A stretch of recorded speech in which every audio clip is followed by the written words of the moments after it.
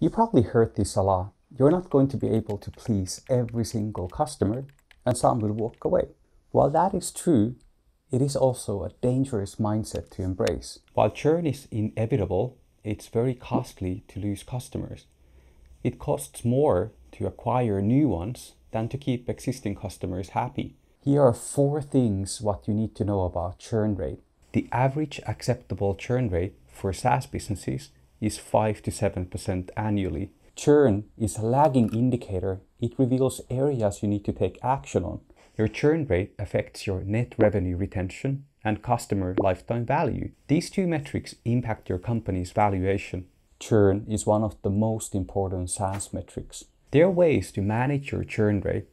Once you've lowered your churn rate, you'll start seeing an increase in your growth rate. Learn more on the Calqulate Academy.